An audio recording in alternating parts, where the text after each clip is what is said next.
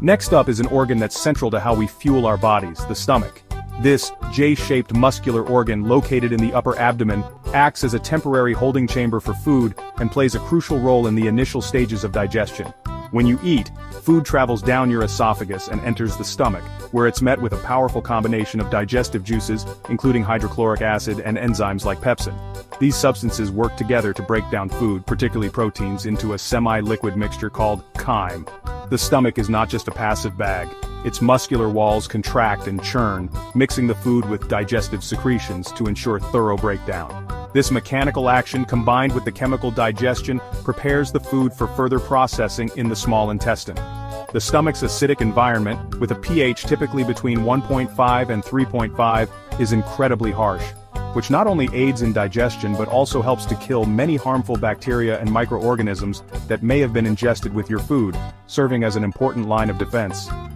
The stomach also produces a thick layer of mucus to protect its own lining from being digested by these potent acids and enzymes.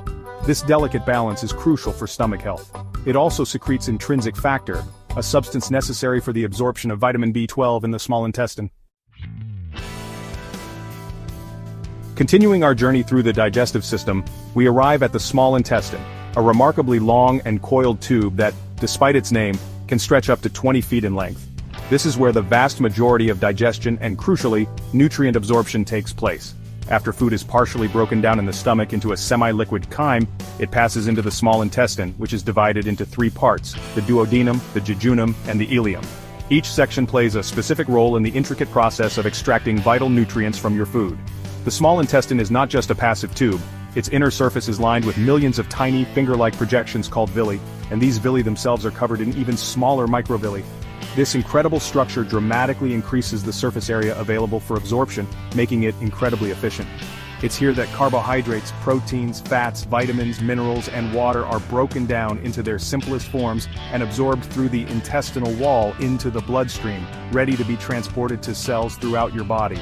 Enzymes from the pancreas and the intestinal wall itself, along with bile from the liver stored in the gallbladder, are secreted into the small intestine to complete the digestive process. Bile emulsifies fats, breaking them into smaller droplets that enzymes can then act upon. Pancreatic enzymes break down carbohydrates, proteins, and fats further,